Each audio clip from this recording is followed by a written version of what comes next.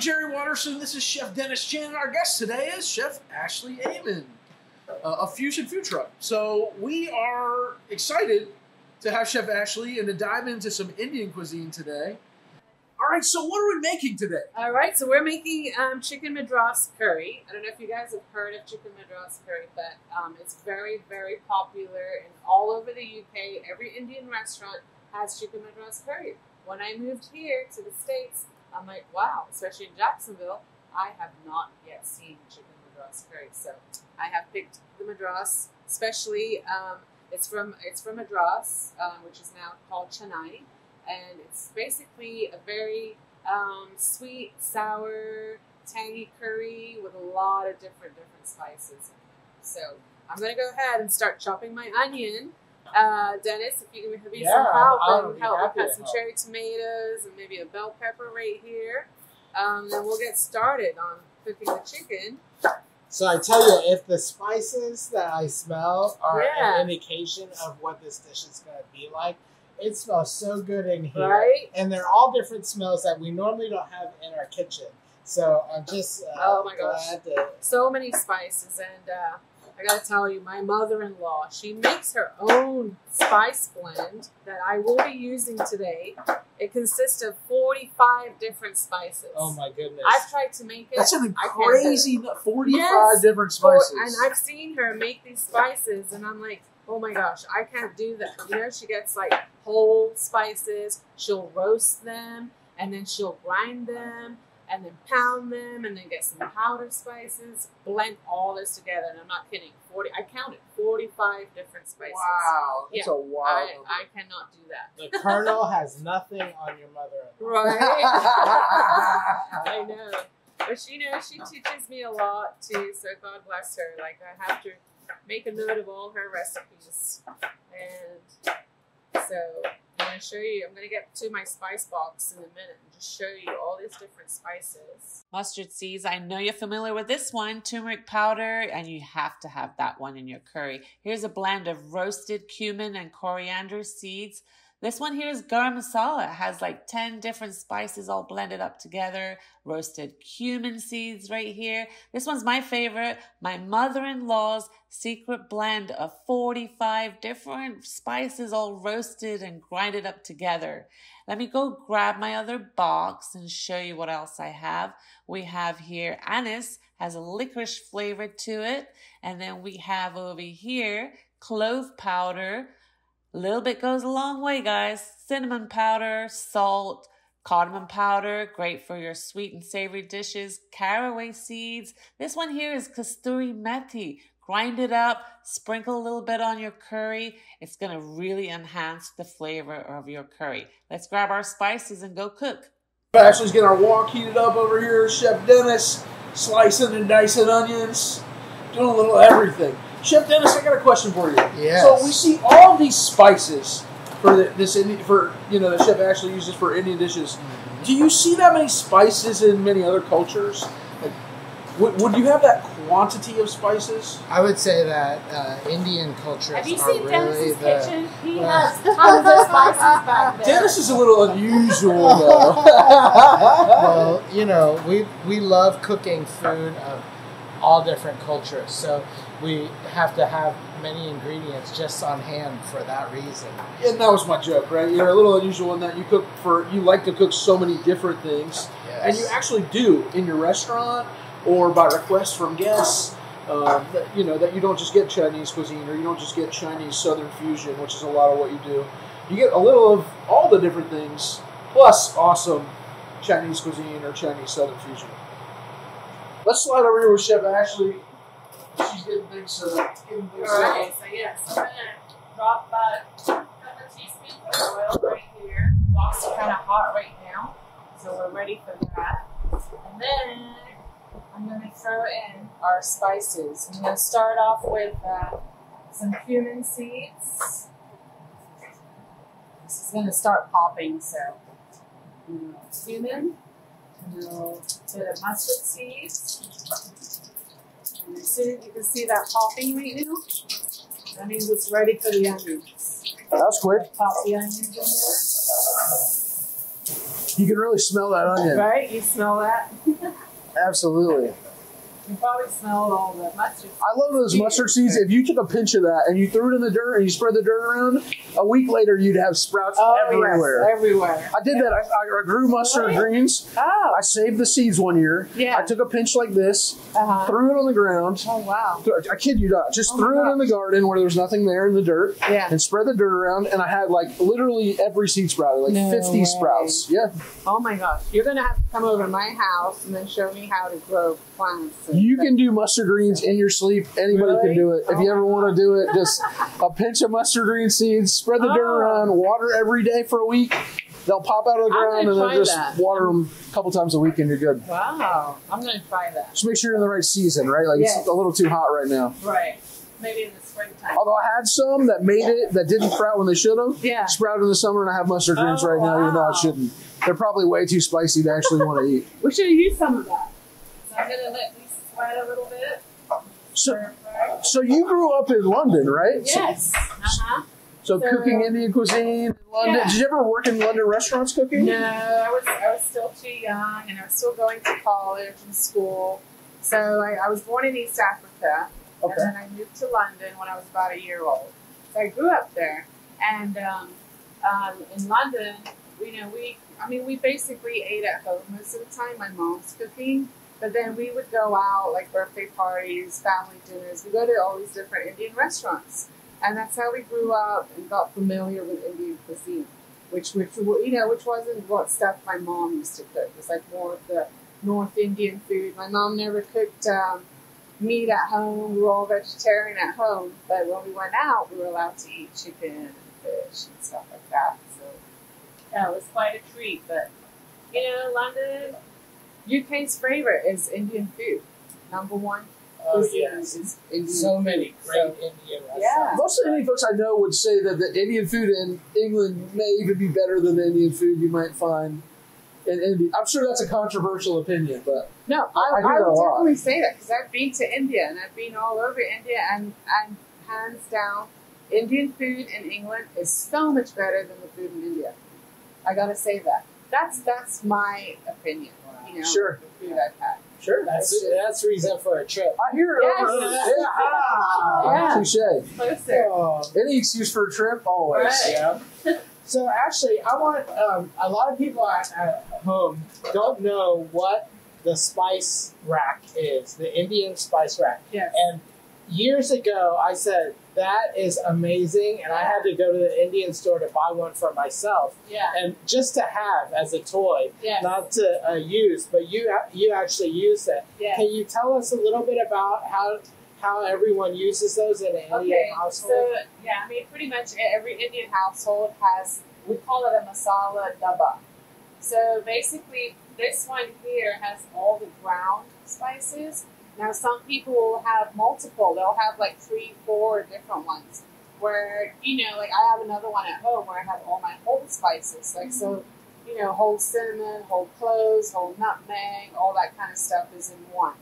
So you can just kind of make it to how you want it. Like, I usually use this more often than any of the others. So it just depends, what you're cooking and how you're cooking. So the whole spices are more for like a stew or a soup? Yeah, basically more a stew. And you can, I don't like to put whole spices too much in here because, I find like when you're eating, a lot of people don't want to like bite into like a big piece of cinnamon or clove. It's very strong. Just spit it out to the side. Yeah, exactly. Right? So I just keep them all ground like that. It's easier for you.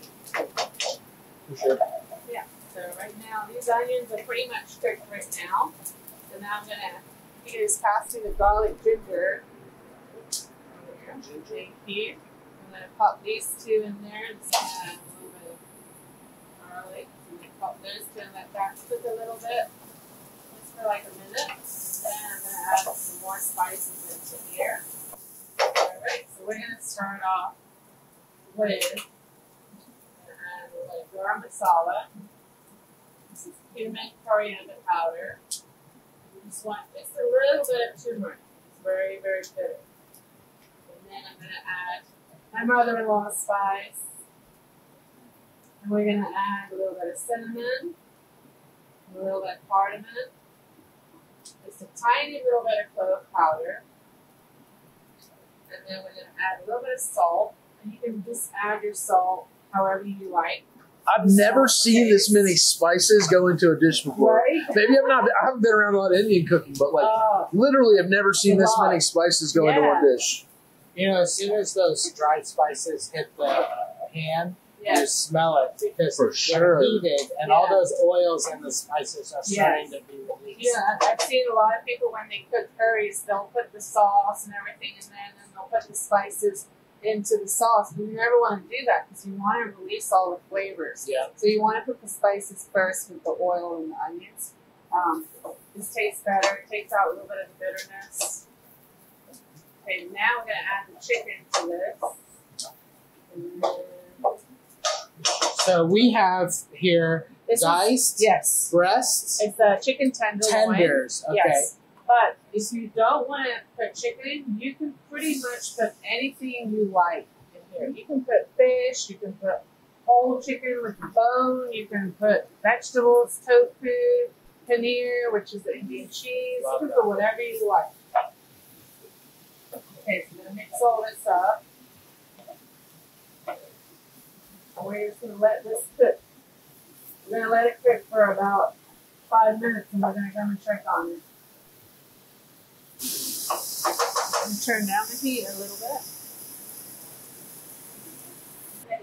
Alright, so we got the chicken cooking right here. I'm going to go and add, this is just basically tomato sauce, which comes in the can. I'm going to add about 3 spoons of this into it. I'm going to add a little bit of water to this in a couple of minutes. So that all this mixes in. Water for just the consistency that you want? Yeah, just a little bit. You don't want it too liquidy. This is more kind of like a fake curry. So just a little bit, just to help it cook. That makes sense. So you cooked in London for a while, or you grew up in London, and then you moved to the U.S., and then you ended up in California, right? Yes. So after my college days, I moved to U.S., and then from here, I was in San Diego, California. We lived there for about 20 years. And then I got married and moved over here to Jacksonville. So back in San Diego, myself and my brother, we went on to a restaurant empire. We had we first started with just a little frozen yogurt store. And in that, we started cooking Indian food, you know, like the samosas. We did like a little combo plate with like a little chickpea curry, a little bit of rice, and a samosa. And it took off. And people were like, oh my gosh, what is this? We want more of it. So then from that, we opened up our first Indian restaurant. And then we had our second Indian restaurant. We had a Chinese restaurant. We had a Mexican restaurant. We had a total of 5 restaurants. It had to be fun to get to cook all different things each day. Yes. You know, although I didn't cook the dish, Chinese food. Oh, okay. Yeah, we had a professional chef who cooked Chinese, Cantonese food. So I didn't do any of that, but I did cook. I got a chance to cook some of the Mexican food, and I learned a lot from that. But I cooked mostly in Indian restaurants. So that was what I specialized in. And you won an award while you were there, right? Yes. Best Indian chef, Best Indian chef in San Diego. Actually, I was so blessed. I won a lot of different awards and got really just for the restaurant being #1 for multiple times, which was a huge blessing. So. Amazing. And then you came here and opened a food truck, and you were voted best chef in Jacksonville as well. Yes. And then the food truck actually came up because, when I moved here, I'm like, oh my gosh, what do I do now? I've done restaurants all my life, pretty much. And then it was just how it is. It's like, once you've been in that restaurant field and cooking, that's all you want to do. But I couldn't because I didn't know where to start. And then I worked for Florida Blue. I worked for Merrill Lynch. It was too corporate for me. I came home crying and I said to my husband, I don't like this. Be stuck in a cubicle all day on the phone. That's not me. Oh, when you said I worked for Merrill Lynch, I thought you meant in there cooking. Oh yeah. Oh, that would be they all different. have a little restaurant. Yes. No. I was on that phone. Do the office grind. Yes. Oh, so I hated it, and then our friends talked us in and gave us some advice and stuff about doing a food truck, and then husband surprised me one day. He comes home, he's like, "Oh look, I just bought a food truck." I'm like, no way. That's the kind of thing my wife murders me for, by the way. I was like, that's the best gift I know. That's awesome. But his joke is what is it? It's like he can happily say to me, "You belong in the kitchen." I'm like, don't ever say that to me. But yeah, so that's how it started, the food truck, and then from that, it's been 11 years now. We've had the food truck. So long time. Yeah. Heck of a long time. Yeah. I am in love with the banana curry. The banana curry. Oh. I've never seen banana curry before. Yes. I don't know that many people have ever seen banana curry before. So that actually, my mom, growing up, she used to make banana curry, but she used to get the whole banana. She'd cut it into 3 pieces, like with the skin on it. And then she would slit it. And then she would get a blend of spices, make a paste, and she would, insert it into the slits. And then she would like stir fry it with onions, garlic, ginger. And then once the banana was like softened, we'd just eat it with like bread or rotis and rice. So that's what inspired me. And I think it was at a food truck rally or something, and we were entering a competition. Judges like, "Are you guys ready with your dish?" And I'm like, "Oh my God, what are we going to do? What am I going to do?" I just grabbed a banana and I made some like Thai Indian curry sauce. And threw my bananas in it, and that's how it came out. One of your most popular dishes, right? Yeah, and it won an award, so. That's so cool. Yeah. That's awesome. But probably goes to my mom, so. All right. But, yeah. Speaking of eating something delicious. Yes. I think this is almost ready. We got to be close.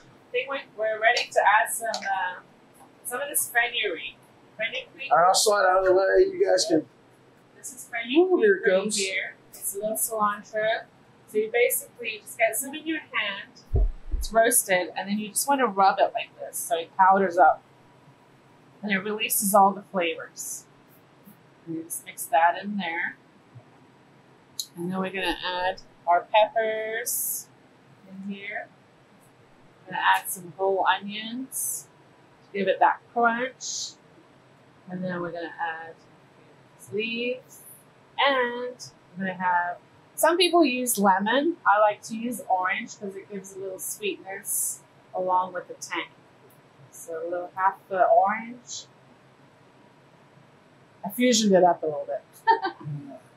There we go. Give that back to you. So can I ask you a little bit about the curry leaves? I know curry leaves grow really well in our part of the country. Yes. And can you describe the flavor that curry leaves adds? Because it's not like curry powder. No. A lot of people, they mistake that. They're like, oh, this doesn't taste like curry powder. But once you put it into your curry, basically, to me, it's almost like very citrusy. Has a very citrusy, earthy flavor to it, and it just adds depth of flavor to any of your curries. You can even put it in your rice dish. Really? Just making rice, just throw some curry leaves, gives it a really good flavor.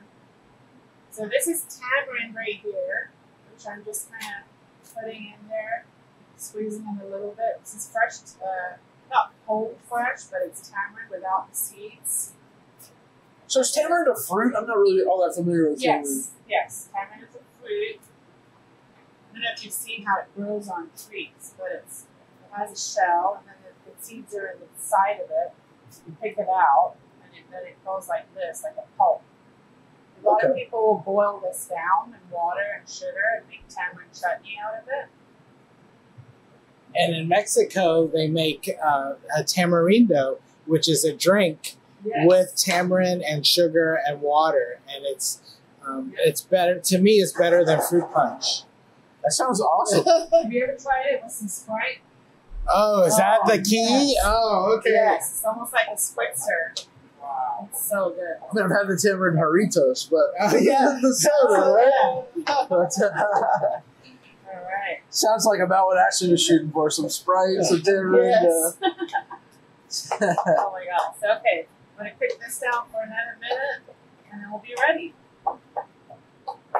I wish you guys could smell the smells going on here because, like, this is smell heaven. Yeah.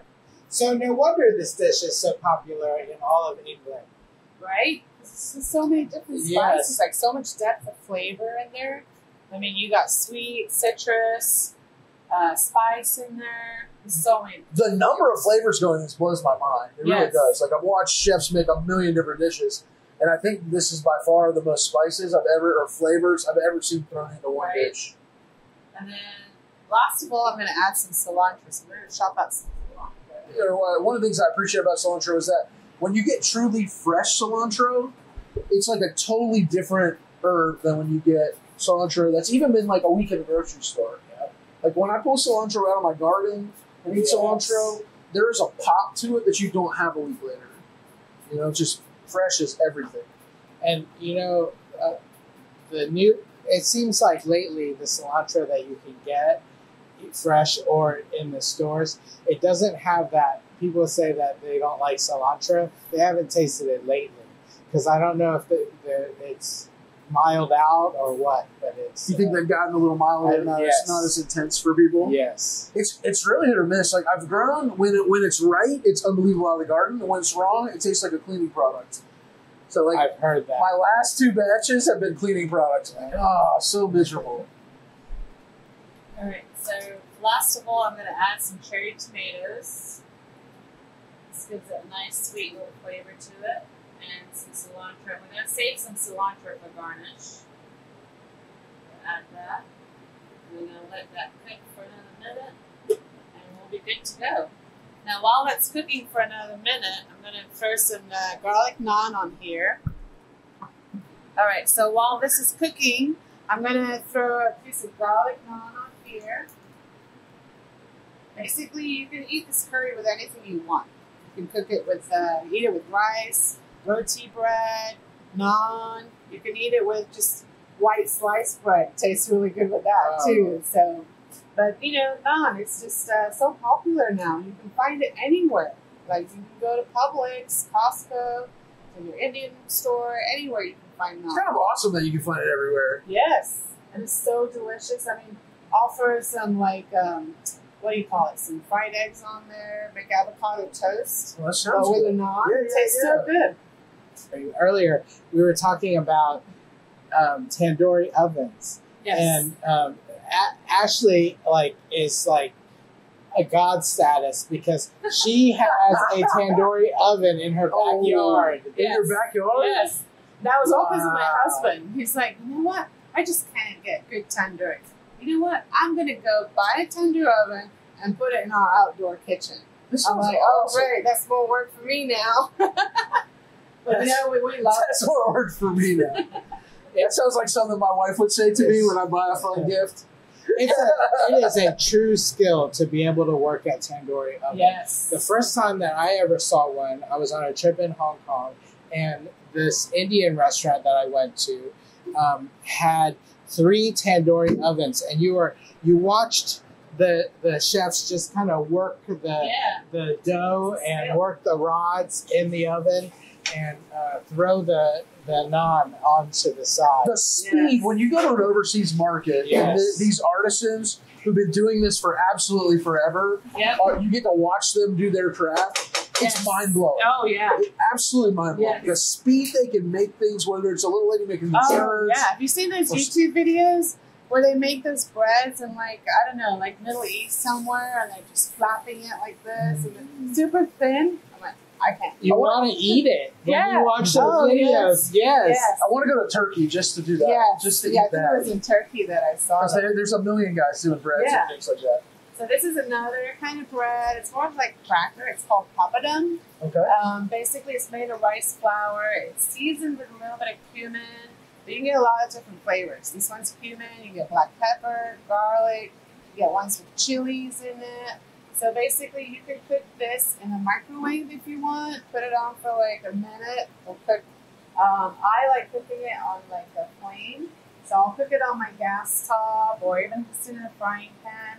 And you'll see how it cooks instantly. Like wow. You want to kind of keep turning it so it doesn't really burn. You can see it starts browning right here. Yep.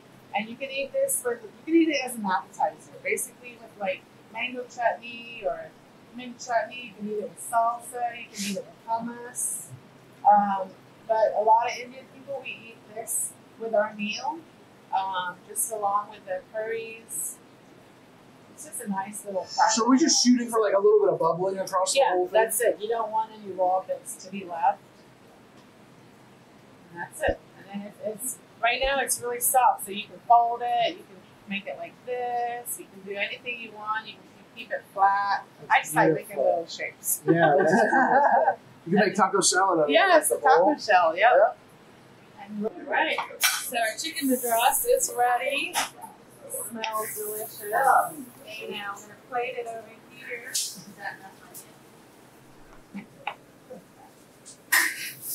Ooh, look at that. Does this take you back to your childhood in London? Yes, it does. Yeah. Actually, no, this was actually one of my favorite dishes back in London. I used to always order this. Every time we go to an Indian restaurant, this was my favorite. This with some buttered naan, passion fruit juice. If you want to garnish that, I'll bring the bread. You can never have too much cilantro, in my opinion. Oh, do you like I cover cilantro? things in cilantro. Okay. There you go. That's good. Okay, so we have some naan right here, and then I'll pop it down. And then we have our rice that I had cooked earlier. So this is basically basmati rice. It's flavored with some cumin and some green peas. Now, if you ever order this in an Indian restaurant, it's called jeera rice. Jeera. Yeah, jeera rice, which jeera means cumin. So it's infused with cumin seeds.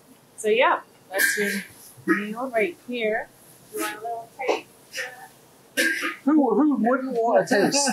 We've been smelling this for the last half hour. Oh, We definitely are going to want to taste. Some plates, right? All right. Absolutely. Let's do it. Rice here. Put a little dressed chicken. So you've had a food truck for 11 years now. Do you ever want to go back to the restaurant, to having your own restaurant? Oh my God, are you kidding me? No way. I will never go back to a restaurant. Everybody wants to go the other way. Everybody wants to start with a food truck and go restaurant. You went the opposite. Yes. Why never go back to a restaurant? Well, first of all, I think I'm too old for a restaurant now. Now, like, if I was in my 30s... Maybe too smart. I take that back. If I was in my 30s, I think I would do it in a heartbeat because I love the restaurant, the environment, the atmosphere, everything about having a restaurant. It's fun, but you really have to have a lot of energy, I think. You're married to the restaurant. You have to be there all the time, right? 7, yes. Yeah. With the food truck now, I'm flexible. I can take vacations, I can take days off. Don't have to be there all the time. So that's the best part. That makes sense, right? You get to pick your own schedule. Yes, my own schedule. And we can go to different spots. We can go to out of town if we wanted to. We can go to different events, festivals, catering. We can go to someone's house, park in the backyard. So it gives you this amazing flexibility, right? Yes. Yeah, you go to where the business is instead of the business coming to you. And one of those things we got to talk about beforehand is unlike most businesses, restaurants are kind of a tough one to build and then exit later.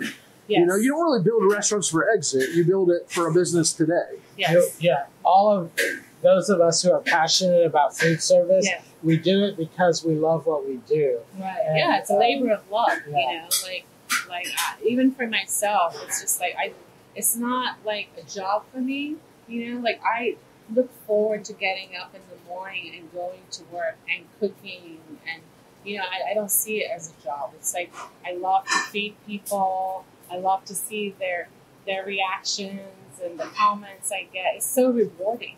You get to make magic for people every day. There's something so sweet about that. Yes. It's one of my favorite things about being around chefs is there are people who get up and chase their passion every day. Right. And even if it's a giant headache sometimes, or you've got that awful customer who you can't just please, you go through all those things so you can create the magic for people that do appreciate it. Yes, exactly. All right. So you know that for 2 seconds.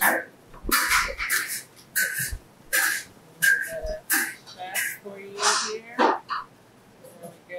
All right. I got to make some for our camera lady, too. She's been working so hard. Thank you so much, Abby. There you go. Doing a wonderful job. All right. Well, you're playing the Abby. I'm going to dive in for a bite. And All right. That's mind-blowing. There are so many flavors going on in there. There you go, Abby. That's for you. So those of you who are watching, if you've never had a chance to visit Ashley's food truck, her food is always beautifully plated. When you get it, you smell it before it comes to you. It's always so delicious and so Thank you. which is why you're the most successful food truck operator that I know. Oh, So, thank you. Well, hey, you know what? If it wasn't for Jacksonville, all their love and support, I don't think we'd be that successful. Because, you know, to our fans and to everybody out there, you know, thank you so much. Thank you. Because, you know, it's just so rewarding to have everybody, like our regulars. Like, I've known some people, like, we've been out for 11 years. I've known them for 11 years. Like, they've gotten married. Come back they to have children.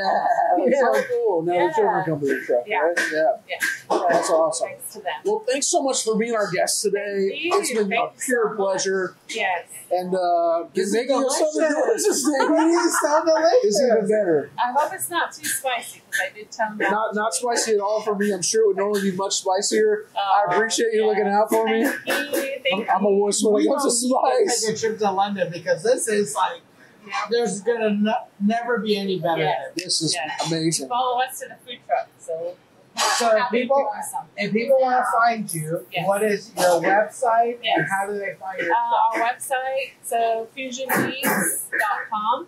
You can go to our Facebook page, you can go to Instagram, you can call us, text us, whatever you like.